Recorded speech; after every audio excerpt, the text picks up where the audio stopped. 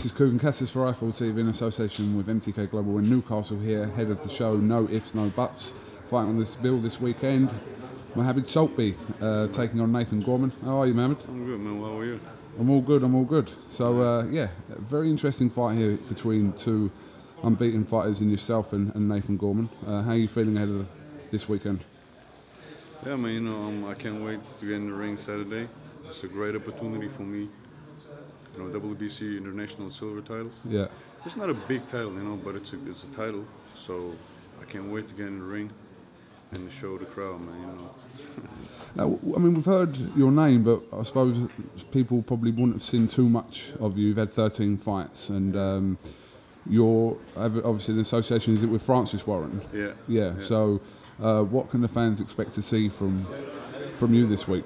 I'll try to be as fast as possible, you know, throw a lot of combinations as possible and move well and beautifully, you know. That's how it is.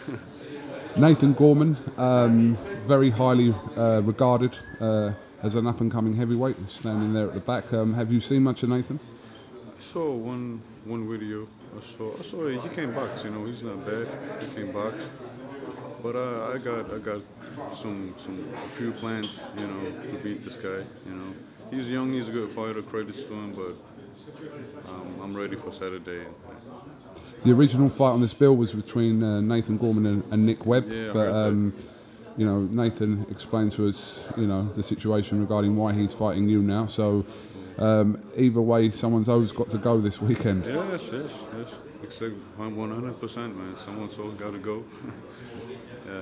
It's very much talked about the heavyweight division at the moment, especially in this country here. Yeah. So yeah, what do you make of?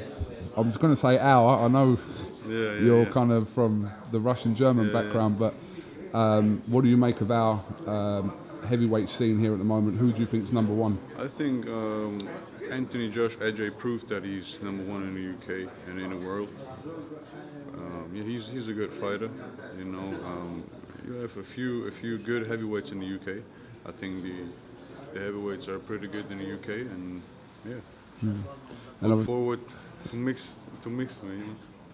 And obviously as well, we're looking forward to hopefully seeing the return of Tyson Fury next year as well. Yeah, exactly. I think Tyson Fury, for me, he was technically the best heavyweight when he was fit, in shape, and now he's out of shape. And I hope he will get his shape back and, you know, come back. So I think he's a very, very, very good boxer.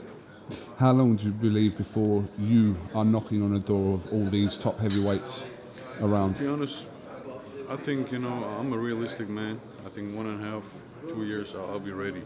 I'll be ready. You know, I'm working hard. I'm working very hard. You know what I mean?